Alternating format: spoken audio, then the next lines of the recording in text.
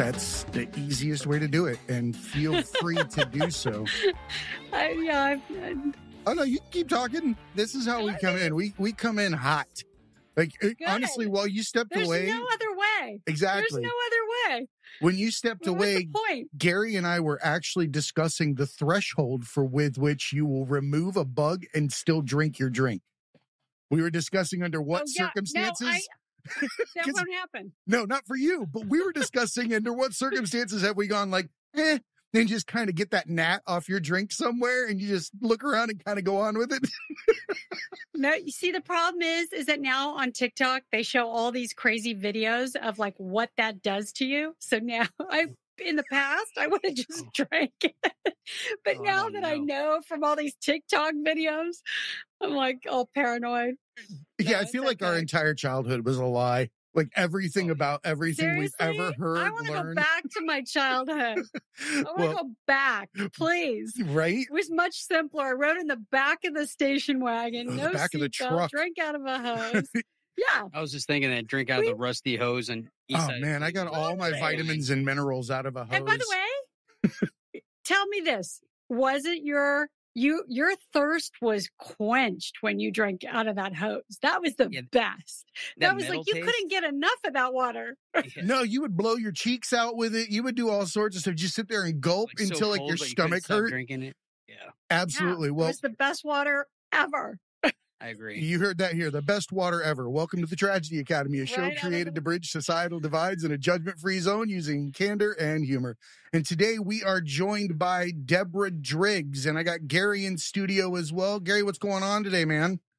Hey, living life. About to go get some of that garden hose water after we were talking about it. Maybe we can make a cocktail with that as one of the ingredients. Yeah. I think, honestly, it might have a nostalgic flavor to it. That slight tinge of tang of metal and rubber. Yeah. It just has that. It's fresh water.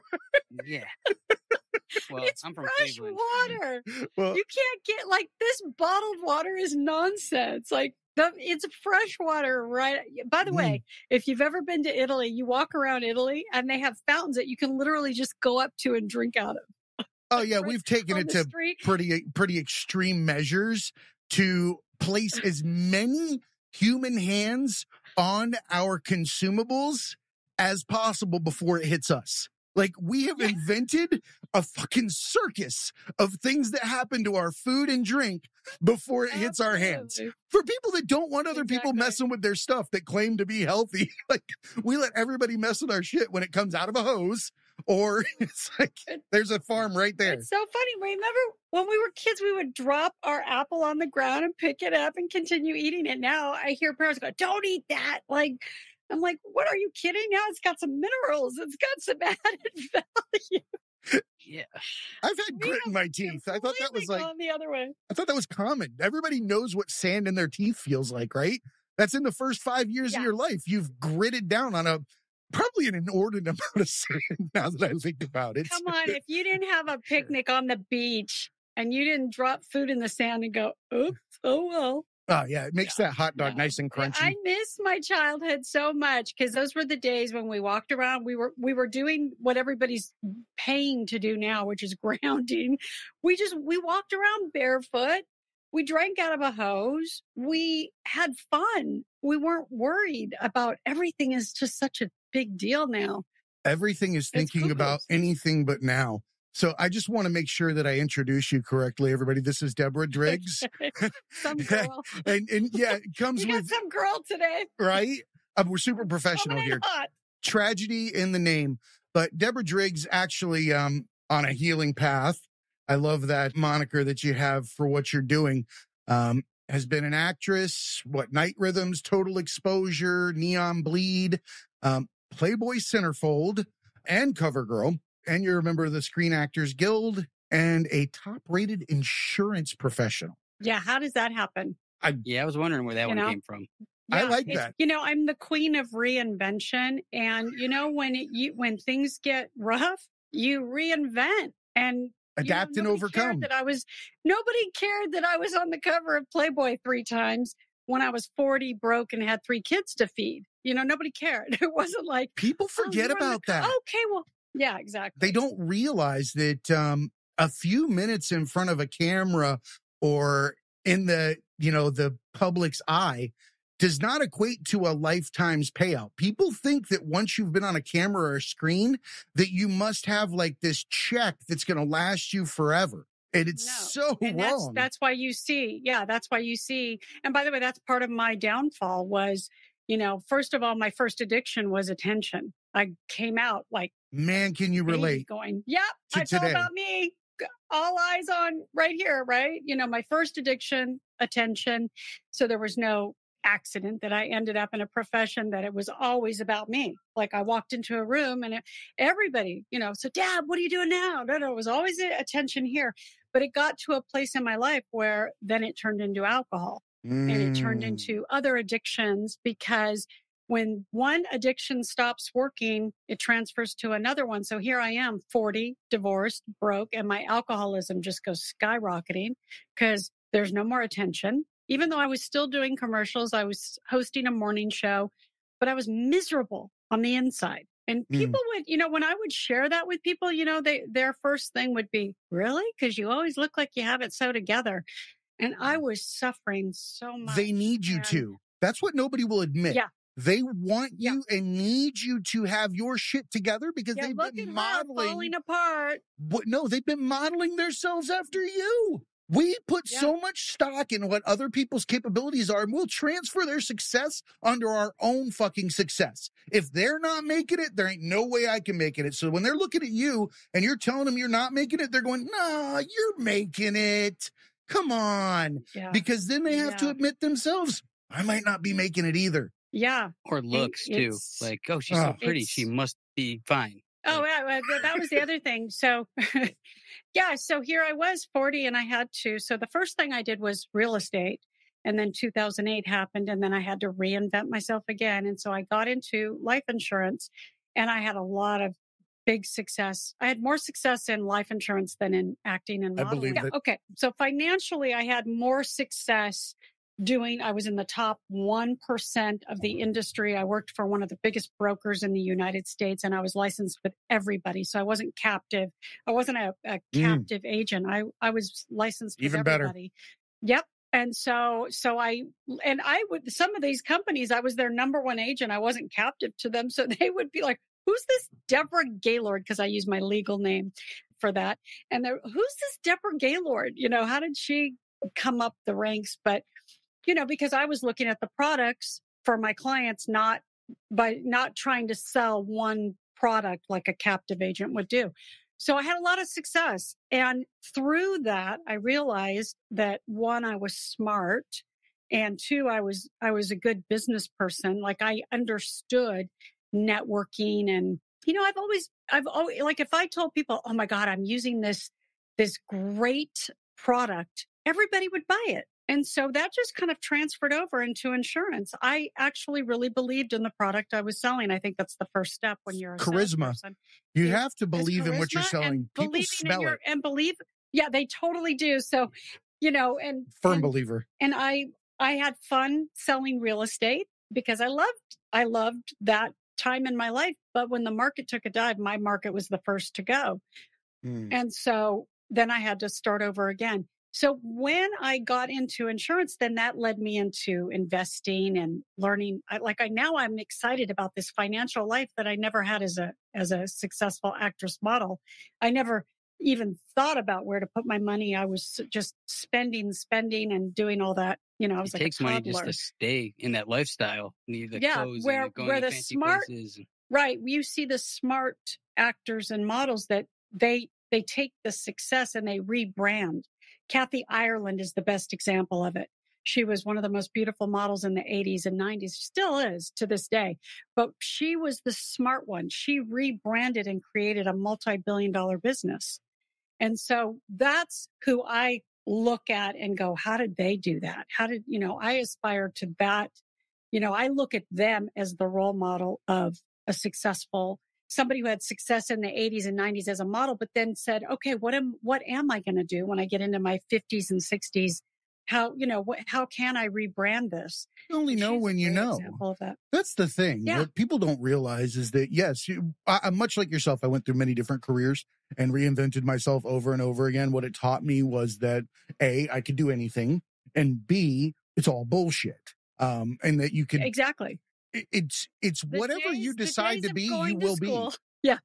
All school does is train you to be an employee. 100%. 8 hours and then homework right? it was overtime. It trains you how to, it trains you how to line up, follow the rules, be an employee. It doesn't teach you how to be an entrepreneur. It doesn't teach you how to have your own business. Free thinking? It really sets you up to just follow the rules, have a pension, have benefits. It's like all that stuff that we hear over and over again. And when I go back and talk to my younger self, I'm like, no, hell no. No. You have your own business. You do this. You create. You keep creating and keep going until something hits. And that's the time we live in, which I find super exciting because there's Isn't it though? Everywhere now. It's super exciting. I was never a creator. Yeah. I was never a creator in my life. I grew up, without that as an option in my childhood, kind of. I guess that's how you could put it. And as an adult, I was, in the Army, and then I did corporate stuff and all that kind of thing. And then there came a moment where I started creating, and I felt like at that point in time, that was the moment I became myself. And that was the moment that I was operating at my full authentic, capabilities. So I want to ask you, you have all these trials and tribulations. You mentioned things like alcohol and addictions and things like that. A person like yourself that is successful and making an impact like you are has to have had a moment in time where they were on their knees and had to affect change within themselves. Can you tell us about maybe that moment or one of those moments that led you to the mindset that you have now? Yeah, it's a great question. And yeah, there were a few moments, there's not, for me, I've been on my knees a few times, and the one that stands out the most to me is after, my alcoholism created a lot of damage. And by the way, I didn't know I was suffering from alcoholism. I just thought I was really depressed and I was really stressed out. And I would say things like that. I'm just, I don't know. And I really did not feel like myself. And I did not know that I suffered from the disease of alcoholism. I didn't know. So you don't know what you don't know, but it ruined a lot of things in my life. It ruined my marriage. It ruined, my parenting went downhill. I had a hard time reinventing. It took me a long time to pull myself out of that hole, but I can remember the exact moment. I was in RC Willey in Salt Lake City, and I was going through this horrible divorce, and I didn't want the divorce. Now I'm panicking because I did not want the divorce. And I'm in RC Willey, and it was like everything hit me like a ton of bricks, and I fell to my knees in the department store, hysterically crying. I was with my mother, and she's like, she didn't know what to do. She's just like, had no idea that she could get down on her knees with me and just be like, it's okay. She didn't have that capacity, and that's okay. That's who she is. But I literally fell apart, and thank God we were near the mattress section or whatever. I literally went and laid on one of the mattresses and pretended like I was like trying out the mattress. And I just remember I could not stop crying. And I thought, this is that pivotal moment in my life where I knew I had to change. And I tell people this all the time. It wasn't in my success. And I've had a lot of great success in my life. It was in those moments of being on my knees where the growth began, where all of a sudden there was something that shifted. And even though at the time it was so hard and it was so like, I just couldn't even think about how to take another breath of air, really. Like breathing was difficult. And I just thought, well, here we go. Like, it just hit me like, okay, I got to start over. And that was the first time. And I say, there's a lot of value in those times if you can make it through and stick around. They say sticking around is the best revenge. I say this, sticking around means you got some wounds, you got some scars, and it's not about revenge. It's about sticking around to make a difference, because I know my story now is going to help some 40-year-old mother out there with 3 kids that's going through the same thing, because I'm not some exception to the rule. There's a lot of women out there right now that are struggling, that are trying to figure out ways to feed their kids or to take another breath of air. And if they're listening to my story, they're going, I relate to that. And we all have that story. We all have that moment in time where we're brought to our knees for some reason. And we either use it to do something better or we stay stuck. And I don't want to stay stuck anymore. I recognize it more quickly. Like I know now when I'm starting to get pulled into, because it's not, it's a practice every day. I don't wake up every day happy, joyous, and free. It's like, no, life is life. Things are going to happen. Now I have a bigger toolbox. I love that. When I was an RC Willie and I'm on my knees, my toolbox was empty. But I feel like much like a plant, it requires the ground for a seed to grow. And in order for us to grow, we also have to hit the ground. We're not going to be the best us if we're not grown from the ground up. We have to reinvent ourselves because everything that we know about ourselves is a fallacy. And in the moment when we hit the ground and we realize that all those things have no direct control over us, and it's actually how we perceive our position, is the moment that we have power with which we can move from and affect change. Yes. Yeah. Yeah. And it is true. I mean, I look back, I'm going to be 59 this year. So I look back at some of the things in my 20s and 30s. And I did a lot of commercials. I was on the cover of several magazines, not just Playboy. And I look back at that. It's like, I don't recognize that person. And there's a reason for that because we are different. We do grow. And sometimes we have to go through this emotional journey to shift into the new way we're going to be. And that's growing. That, like you said, that's where the growth starts. I think that was really the moment at RC Willie when I was like, I'm no longer this person. And now I have to reinvent. I'm not going to be Mrs. So-and-so. I'm not going to be, it's like all of a sudden you realize that you're saying goodbye to a life or a part of yourself that is going to transform into something else. Isn't that weird how that happens in our mind? Yeah, we mourn the loss of something that has no physical reality. It's not here. It has no impact on us. But we will literally hold a mental funeral for that's exactly it. It's fear. It's a fear of Fear change. will make us hold on to an old persona and not be authentic. And the moment that you do hit your knees, you also get the ability to be yourself without any interference. You get to go from the ground up without somebody else telling you the parameters of your existence anymore. You get to be authentic. We're made one way, and to be anything different is a slap in the face of whomever or whatever made you. Simple as that. Let me tell you, it took me longer than some, but I really cared what you thought of me. I was because of the business I was in and because of being a model and all, I really cared what it's hard. It's like, I wish it would bounce off me, but it didn't. So I really cared. I don't anymore, thank God, because now I understand. I have a completely different, now when people say something or they have an opinion or a judgment, my first reaction now, because my toolbox is so much bigger, is, wow, they must be in a lot of pain. Bingo. And so, wow, I don't take it personally. By the way, things will come back to me.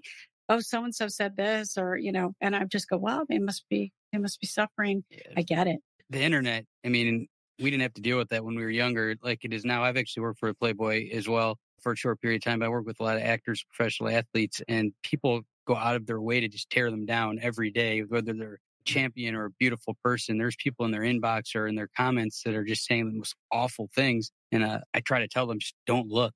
If you can't process the good and push the bad away, just don't look at it. Don't give it life. No, don't give it life. And by the way, and as soon as you respond, it's like that's what they want. Yeah. Some people think that, I follow Grant Cardone, and I'm getting involved with him with real estate stuff. And he says it, perfectly, like, your haters, they're there for a reason. Mm-hmm. Like, they're following you and they're watching everything you do. That's the first sign of success when somebody tries to tell you down. Exactly. First sign of success. So when people start trying to tear you down or try to have first of all, I love it when people have opinions about something they're not an expert in.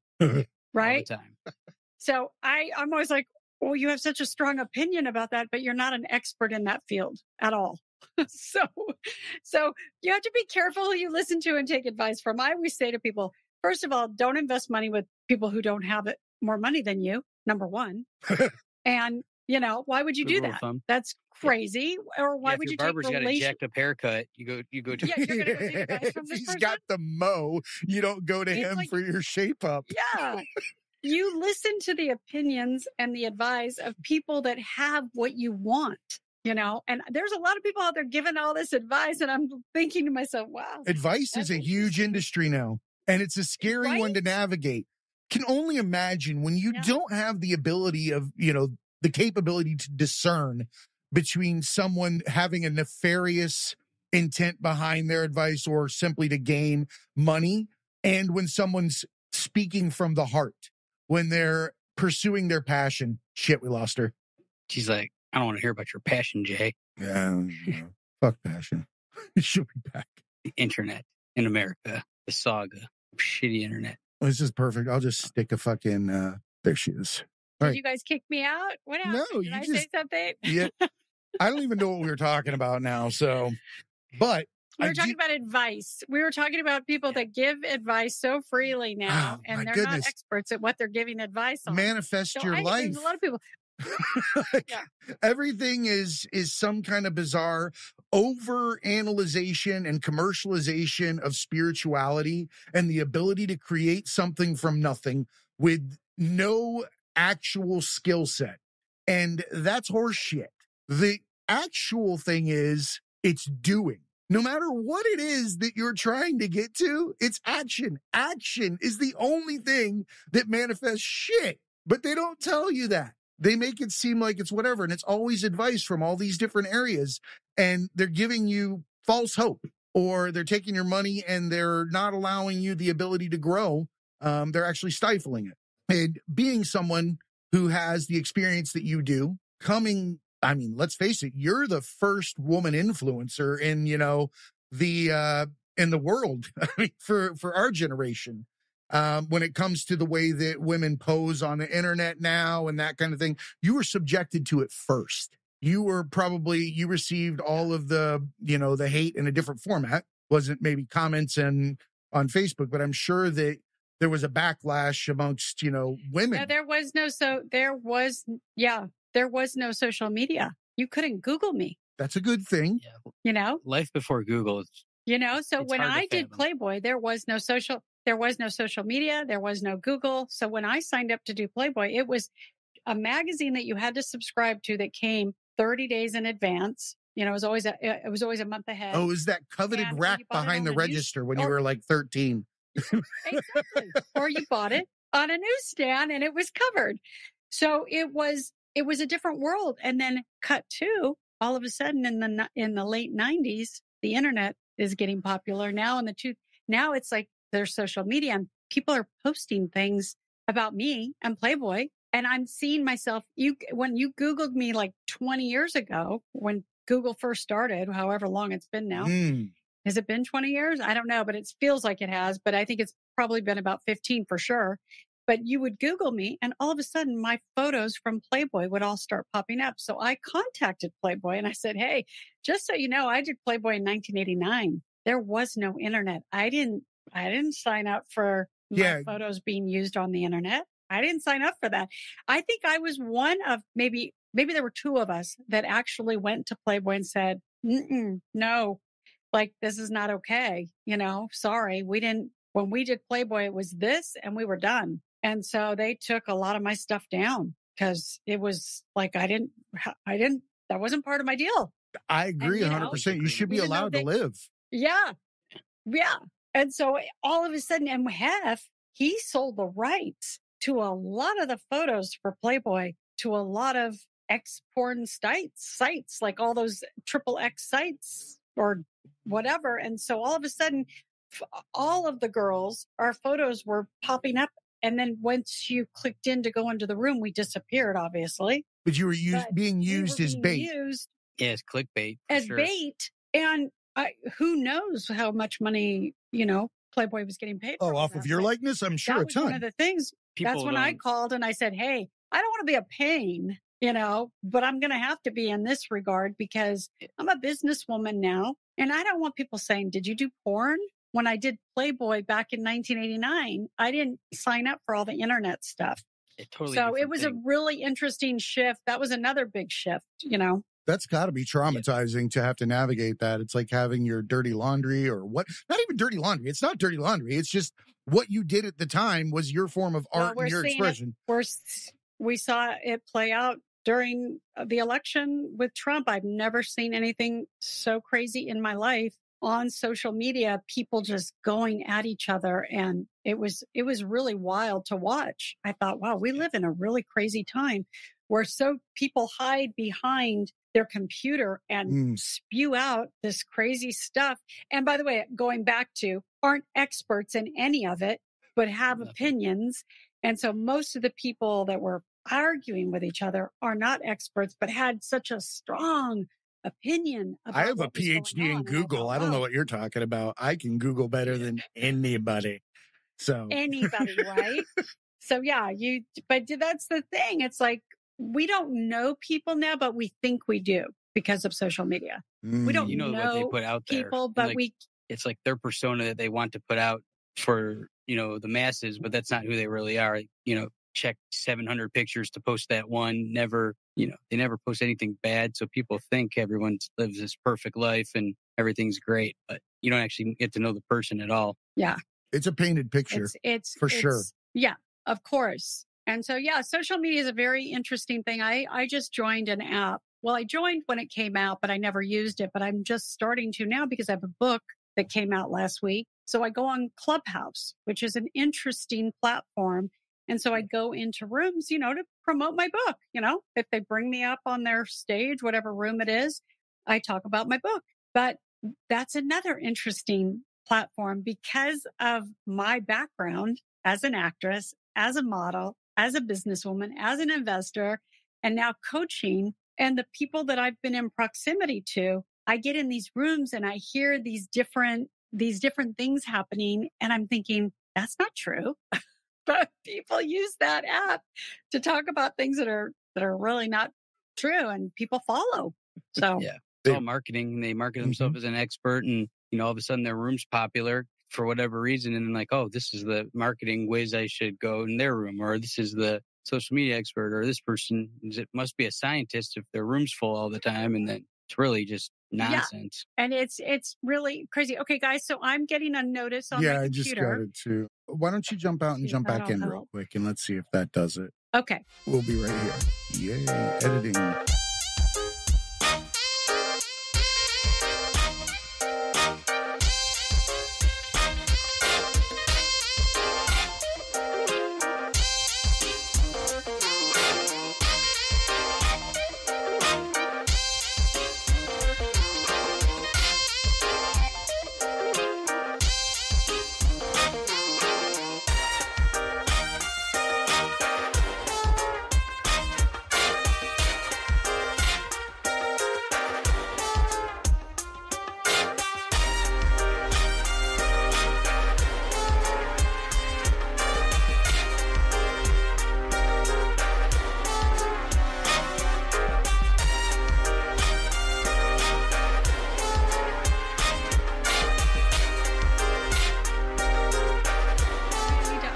Computer or something. I don't know if it's my computer, but I'm all set up. You're here with Tech Talk in the Tragedy Academy, and we're going to check in with Gary. Tragedy. Gary, what's your bandwidth right now? It's yeah. I don't use those terms. That's corporate mumbo jumbo. You don't do that around here. Oh my God, it's so crazy. So I don't know. Let's switch gears for a second. I have a question. Pose it every now and then, but someone like yourself you've navigated the public eye and the corporate world. I'm sure you've received a lot of hate, right? What's an insult that you've received that you take as a compliment? Ooh, that's a great question. What's an insult that I received that I take as a compliment? Internally. Well, maybe somebody said you do something internally. Yeah, you're always doing X, Y, or you come off as A, B, but you think it's a positive attribute, or you take it as something that is a great question, because I don't really pay much attention. But, back in the day, people used to talk about my drinking, which today I find to be a gift. So, there's a lot of embarrassing moments in my past from drinking. Oh, same. 100%. There's one on the internet. There's one on the internet with TMZ that I can't take down, And so, I didn't even know that. Now I just look at, so good. But I look at that as a gift now, where I used to be so mortified by it, but now it's a gift because that's like, I'm not that person anymore. I don't live there anymore. So how can you be happy if you hate part of yourself? You can't. It's impossible. You've got to love. You're halfway loving if you halfway hate. You've got to love your imperfections and your mistakes. Then you're halfway loving other people. 100%. You're halfway loving. You're just half-assed. We're just crumbing. Here's some crumbs. 100%. Yeah. You've got to kind of get this going before you can even have any other type of relationship. It's why I do a 90-day program. It's why I take people through 90 days of recovery, because it doesn't have to be alcohol, but I have women call me frantically. I had 2 women who I haven't talked to in a very long time, but they know I'm a coach. I guess they're following me and reading my blogs, right? So one of them called me in a panic. I've been dating this guy for 7 years and telling me for 20 minutes, telling me about the horror. And I just listened. And then when she was done, she's like, hello. And I said, are you ready to be coached? Do you really want to be coached? Because I'm going to tell you, it's not about him. It's about you. Always will be. Yeah. So if you're willing to work on this, which most people don't want to do, I don't want to take your money because it's going to be a waste of money because you're going to be focused on him and it's not about him. And that's where most people come to me, is that it's about this, it's about that. And I'm like, no. You need to take 90 days and recover. And when you say the word recover, people kind of get scared because they think, I don't have an addiction. I don't have something. No. Yeah, you do. Recover from you. Yeah. Yeah. Your own mental condition. You're in a spiral. Yeah, you're in a spiral. And the only way to really recover from a spiral or from that pain or that codependency or whatever it is you're focused on or obsessed with is to take 90 days and focus on yourself. I love that. And it's freaking hard. I know, because I did it over and over. I spent a year working on this program because I thought, well, if I do it and it's painful, I got to know how to take other people through it. But I did it because, I've been to rehabs. I've been on lockdown. I've been 5150'd. I've been in all sorts of different 12 steps. I've gone to CODA. I've done all these things and I continue to do some, but there has to be something for everyone, because there are people out there that are not going to go to a 12 step or they're not going to go to rehab, but they do need help and they may not even know to what extent they're struggling. I didn't. Most people, if I was me 12 years ago, if I was me 12 years ago and there was a woman speaking about a club she had and I could join and come to group coaching twice, I would have been like, sign me up. I need help. There wasn't anything like that available. Looks like I have to go refresh I have to go out and come back. Sorry, guys. Here we go again. I don't know why. This show may not survive.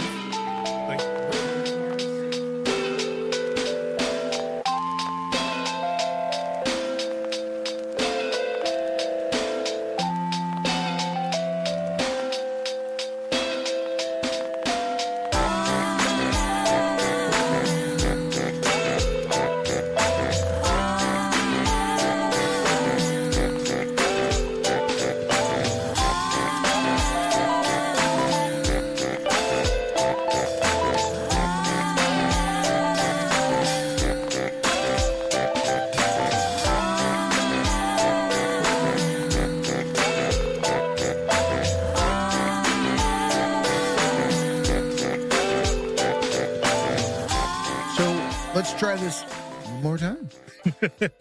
Let's get it. Gary, yeah, you got a question. We're talking about, the fake experts and stuff like that. How do you yourself differentiate yourself from these people? Sometimes when you're trying to explain to somebody that you're an expert, it actually makes you sound like you're not one. I have that issue with, dealing with media and all the time. The actual experts I know, they end up looking like they're not experts because they're trying to explain it so much. And then these other people just have a better marketing campaign and they are perceived as the experts. How do you set yourself apart so people could actually find you or people like you, as opposed to these other people that, aren't really helping people. It's a great question. It's doing these money grabs. Great question. Great segue from earlier too. Because it's your pitch. And the minute you start explaining and over talking, you lose people that are really the real deal. You lose those people because we know, okay, and I hear this all the time on Clubhouse. That's what I'm saying. The people that are over talking and overselling, I'm like, okay, I got to hear this again. And it's the same thing. If you got to convince yourself, you're not going to convince me. Your bio, your referrals, your testimonials will speak for themselves. And I'm always good. Like, you guys will get an email from me saying, if you really like something I said, could you give me a testimonial? I'll put it on my website. Because when people see those testimonials and they say, oh, people really enjoyed what she had to say or whatever. I asked for testimonials. I asked for referrals. In life insurance, it was referral based. All my business was referral based because people enjoyed working with me. Then they'd refer me to their friends. And I was always on people's minds when it came to insurance. Somehow or another, I'd work it into the conversation very lightly. How do you spend your time? I sell insurance. I prepare people for. Was it something that you were passionate about? Did you feel like it gave you a way to help people? I was actually I really liked insurance because it's something that everybody really needs, especially if you have kids and a family, or if you're trying to create generational wealth. It's that one thing left in our market that's a tax-free vehicle. There's really nothing like it. So I liked insurance. I believe in it. I have it for myself. I have it for my kids if there's an unexpected life event. So I really like it. And I love what it does for people. And we were the first brokerage that did like a world record insurance deal, which I think was 280 million. It's in the World Book of Guinness Records. So, we did those and we're very involved with premium financing and all of that. So there's so many ways to use it as a tax-free vehicle. It's not correlated I would to argue, the market. So it's that one. Yeah. Yeah. I would argue that you were really, really good at it because you believe in what you were putting out there. People will smell whether or not you believe what you're saying out of your own damn mouth. That's why people don't get hired. People that get hired that don't even know what the fuck the job is the ones that believe and walk through it and just figure it out on the way. We'll hire somebody every fucking time that believes in themselves. If you believe what you're selling or what you're saying, it's going to go well. If you're trying to piggyback on somebody else's idea and repeat it and get, money off of that, you're going to fucking die out. It's not yours. Yeah. Exactly. It's not your wave to ride. Sorry. You find your own. Everybody's got one. Everybody's got the capability to do unbelievable things.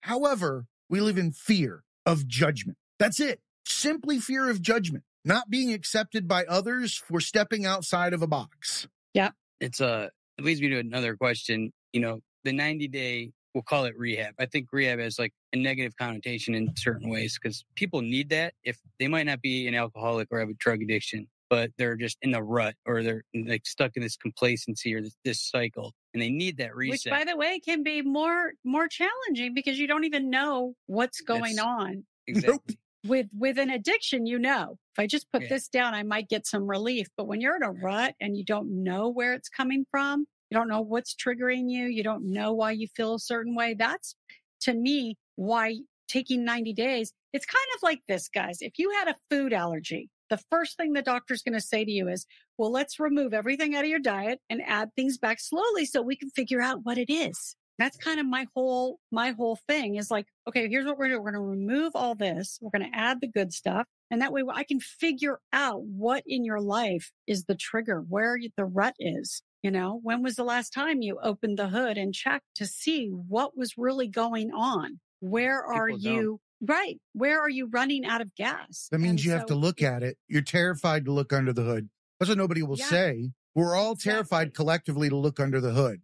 And if we get caught looking under the hood, somebody else might think that we're slacking or we're not as good as them, or they might just be able to have the opinion that we don't. We don't want anybody knowing. There's so much freedom. There's so much freedom. Yeah. That's what I tell people. If you're willing to surrender and go through 90 days of just putting it all aside Like, let it all go for 90 days. I guarantee there's freedom on the other side because all of a sudden you really do get to know yourself. You get to know what's going on with you. It's like a hamster on a wheel in a field, not knowing that it had free range capabilities and continues to run in the same spot. Exactly. And believe me, I did this for decades. So I get it. Same. And that's why I'm like, just do this deal. That's why I said to this girl, think about this.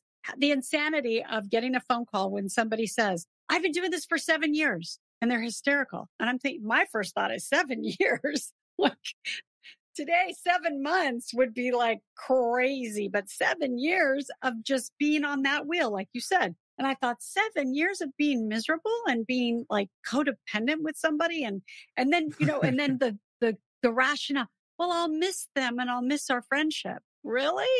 Hell of a friendship. So I always equate it to food. If something tasted bad, would you continue to eat it? No. Particularly truffles. Good Lord. No, you'd stop. Don't show me capers. Don't put them on my food. I don't like them. And it's the same thing. No. But, she's wanting to figure out how to go back. She's having nostalgia with capers. You can't do that. Exactly. You can't. Don't romance your capers. That's my new shirt. Horrible texture. They got to go.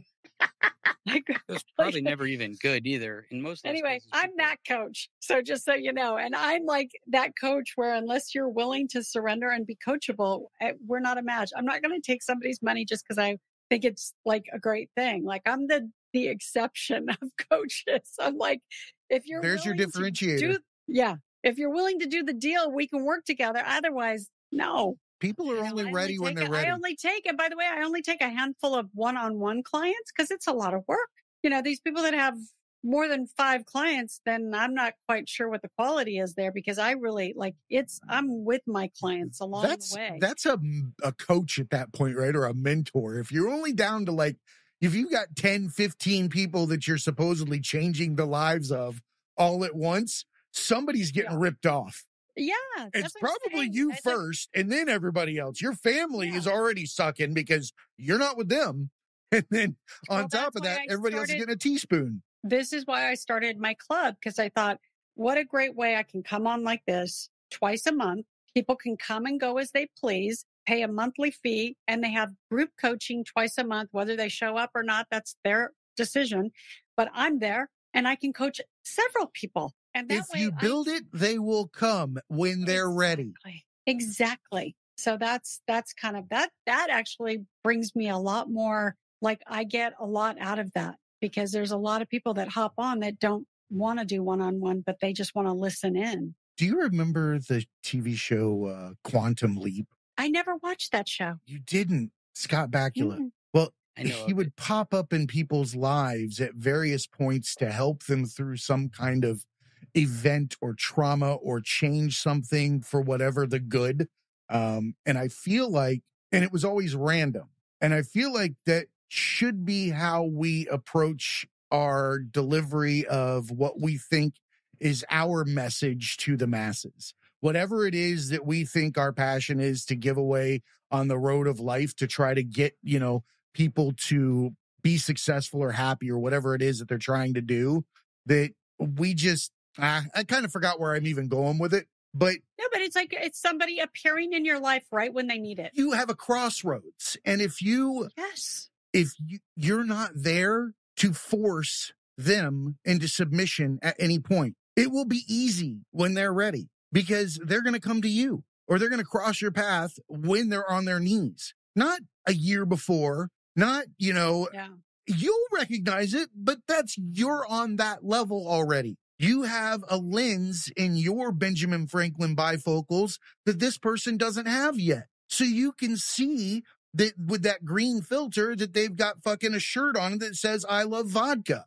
Nobody else can see it. Yeah. And it's great when you have that lens. That's why I tell everybody, you want to get clear. You want to get clarity. You want to understand why you feel a certain way. You need to remove yourself from everything for 90 days because you're never going to understand that clarity you're going to have unless you do it. Why 90 days? So there's a lot of people listening going, why 90 days? Well, to break or get a new habit, our body, our mind has to get used to it. We can't just wake up one day and go, oh, you know what? I'm going to be gluten-free. And it takes a while for our system and our habit to change, right? Right around 30 days, we're like, okay, I'm seeing the benefits. Doesn't happen right away. We don't see benefits after 30 days of doing something. It's usually right around 90 days where we go, wow, now I see the change. Now I see why I kept doing that consistently. And by the way, during those 90 days, I may have fell back a week and ate something with gluten, but I realized it didn't work and got right back on my program. And so there's a reason why with any habit, we need no less than 30, but 90 to make it stick. A merry-go-round has to stop before it can go the other way. You need to sit there. You cannot be spinning one direction and expect to go the other without coming to some point where you've stopped and analyzed yourself and pushed it the other direction. So you have to have that window where you deconstruct. If you had a merry-go-round spinning, it takes a while for it to stop. It doesn't just stop unless you put a stick in the spoke of the tires, which is all well and good. That's called the pandemic. That's what it did to everybody. It's like fucking wham, bam, here you come. You're all Wham, creators now. Bam. Everybody, you either on your knees or you were fucking losing your shit. We right? were locked. Think about this. We were locked down. Beautiful. Like the whole world was locked down. Who would have ever thought? I never thought in my lifetime I would see something that was some fucking like late night movie shit that my dad would watch. Best thing that ever happened to me. Yeah. I did basically the 90-day thing for longer, but I mean, let me tell you, it changed my life too. I wrote a book. I wrote 2 books. I wrote a chapter in somebody else's book. I started writing a weekly blog. It brought out, all of a sudden I was like, this was what I was meant to do. There it is. Because my insurance business took a dive because who wanted to buy insurance during COVID? Nobody. Absolutely not. Not when the news is telling everybody that when we first went on lockdown, the news was saying, if you're 65 and older, boy, you are at risk. You will die. Well, guess what? Those were my clients. You're telling I stopped watching all forms of media. Yeah. So now our business completely went to a halt. I live in California where everything went cuckoo and our office was closed for over a year. I had to reinvent. I sat here and wrote a book. So tell us about The Son of Basque.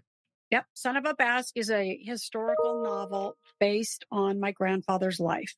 My grandfather wrote this book over 40 years ago. It was sitting in a box. These typed papers was sitting in a box. In 2017, when my grandmother was dying, I went to Florida to be with her. And when we were cleaning out her house, I found this box in the garage and I opened it and I was like, well, this looks kind of important. I'm going to ship this back to California. And I did. And then it sat here for 2 years. And in 2019, I opened it up and I started pulling it out and reading and kind of putting it together. And I was like, wait a minute, what? It was the most profound feeling I've ever had because I thought he wrote this over 40 years ago in the 80s. I didn't know half the things that he wrote about. I didn't know that his father died when he was 10 years old. I didn't know that his dad was a famous bullfighter. His sister died in a well. His sister died in a well. He lost his dad and his sister in the same year, and he became the man of the house. And an indentured servant. Yeah. An indentured servant and a beef. I bought the book. It's beautiful. Thank you. I think that one of the things that we don't discuss enough, we have placed this thing on past lives where it's some kind of spiritual BS, where it's something that is out of the realm of our lives. It's something that's, in left field. But in all actuality, when you say Basque, that is one of the most torn areas and oppressed places on the planet from the time where he's coming from. Because we had Andrew Nethery, he's a director that did a documentary on the Basque people in Catalonia, and it was called Bury Us, and it was a punk rock uprising because they're a group of people there that embrace the Basque culture and the native language, and they've been expressing it through punk rock. And he did a whole documentary on it. And it echoes with me because your grandfather's traumas and life experiences will come out in his children and his children's children. That's what we pass on. You know, those traits that we have from those experiences, those are huge traumatic experiences that they imprint on our DNA. They create new features, and then we give those to our kids. That's why it's so important to look back and see where we come from, if we can, so that we can get some kind of explanation as to what constructed us. It's a roadmap. History leaves clues. And what it got me on such a mission, I was reading this and I was thinking, wow, that explains so much, because his kids suffer so much trauma from, listen, he was in the World War II. He meets my grandmother. She's 17. She's a war bride. Her parents had died. She was raised by her grandparents.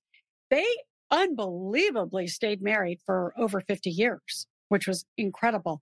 But they had no clue how to raise kids. And so now my mother, who's the daughter, she was the firstborn, has me. And so, when people say things like, I just don't know why I feel this way. I love that, because that means something that happened energy-wise is affecting you that you absolutely had nothing to do with.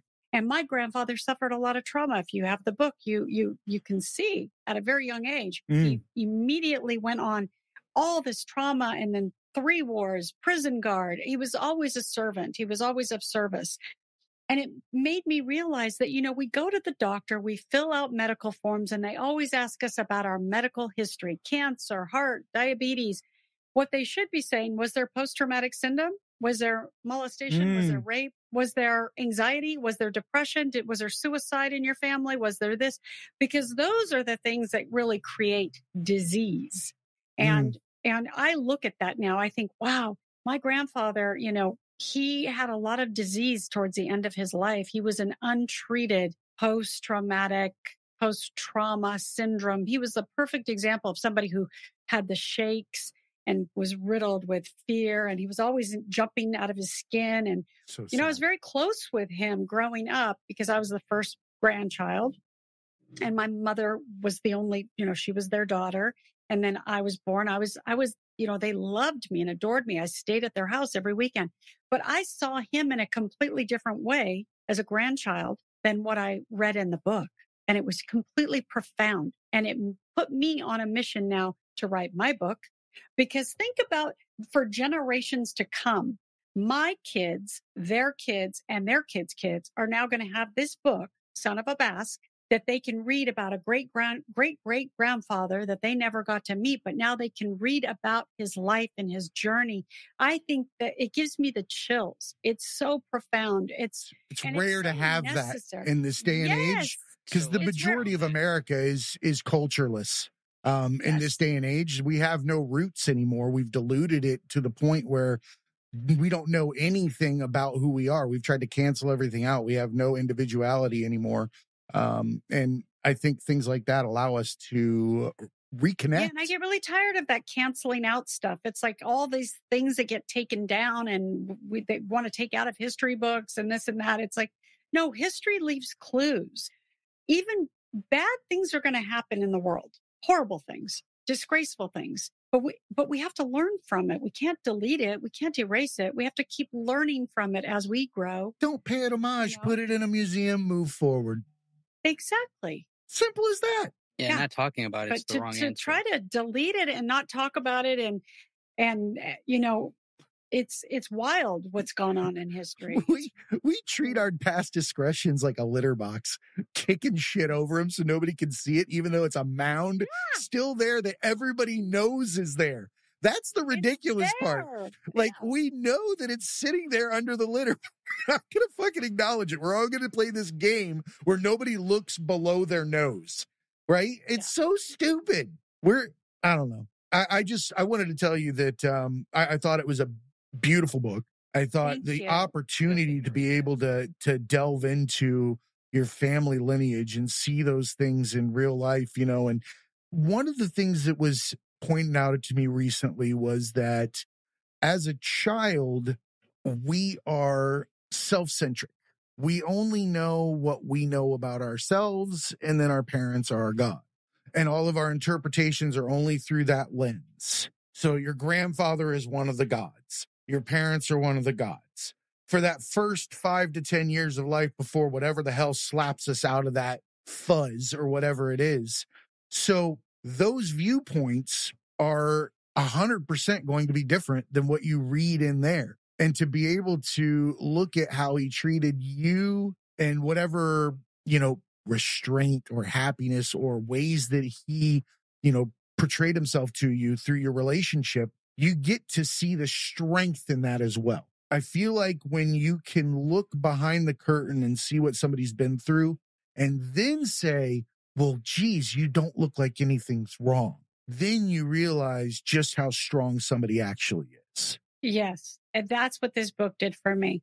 You couldn't have said it better. That's what this book did. When I started reading it and putting it together and connecting the dots, and a lot of parts were missing. So that's where I came in. I tried to keep it as authentic to what he had left, but I had to rewrite, and some of the characters didn't match up throughout the through line.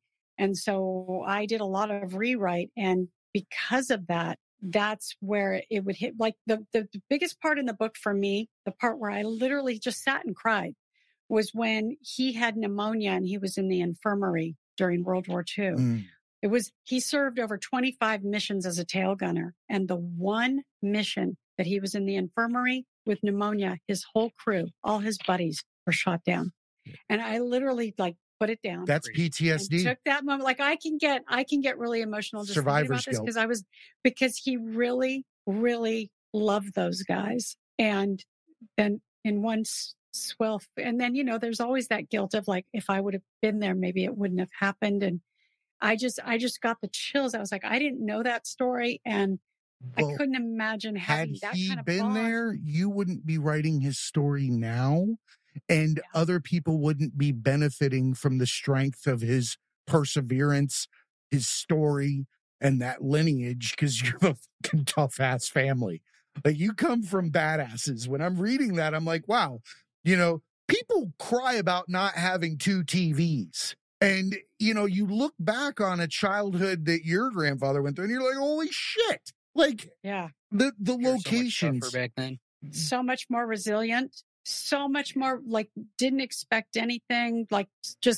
I love the beginning where he hops on a train and he's like a hobo on a train, just no money, no food, freezing. You know what cold. I loved in the beginning of that was when he was faced with being told to go back to the Latino school where he was being bullied, beat up. He saw his sisters getting, attacked, all this stuff. And when they came to try to, get him for truancy for not being at that school, he said, I'll go back, but only if you send me to the Anglo school. Yeah.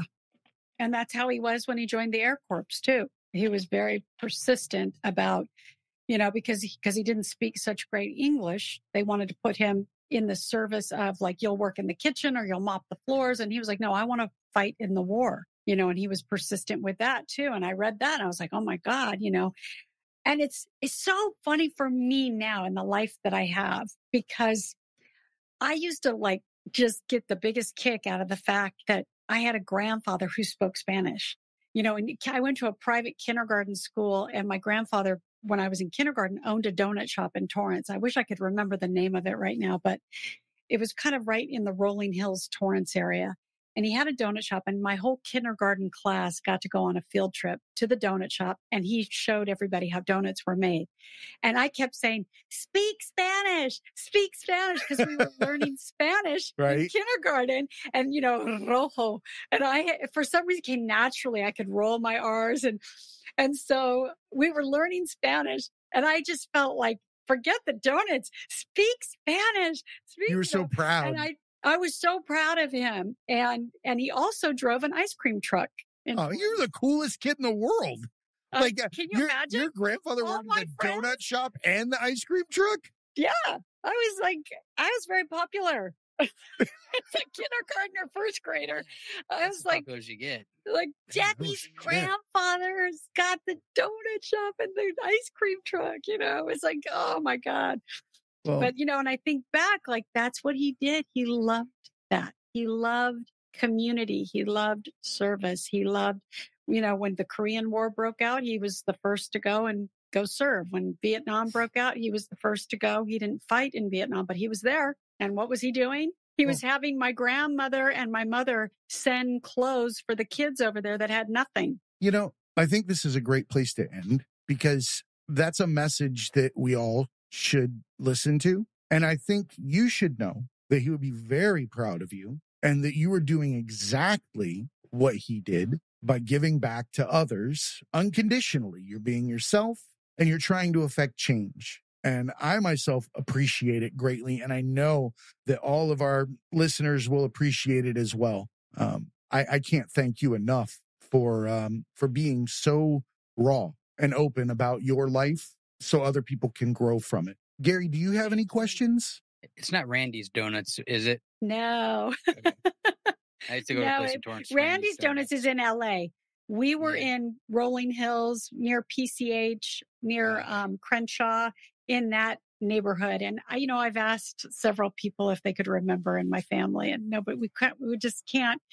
I don't know why, but we're all blanking out on it. But I'm sure if I did a ton of research, I could find it. But yeah. That's super cool. It might have been Arietta's Donuts for all I know. It might have been just that simple. It's like, where's the salt? It's right in front of you.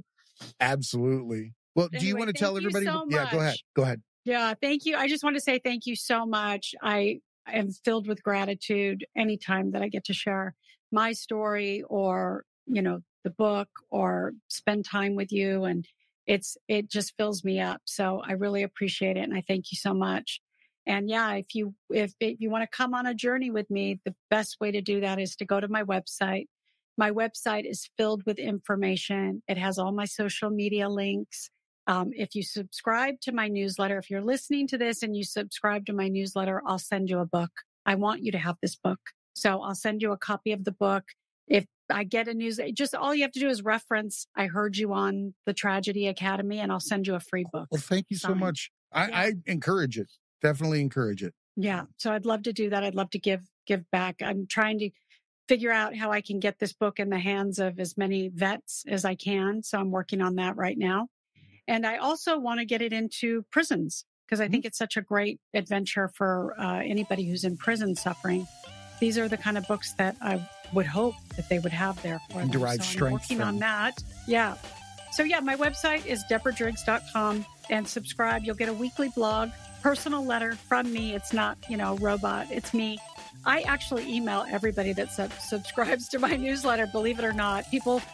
We've become a family. People will send me, an email saying, I read your blog this week and it meant so much. And that's the best feedback I can get. 100%. Right. And so I encourage that. I want to hear from you. So, well, we encourage it as well. Join Deborah on her healing path. And remember, everybody, be cool and keep learning.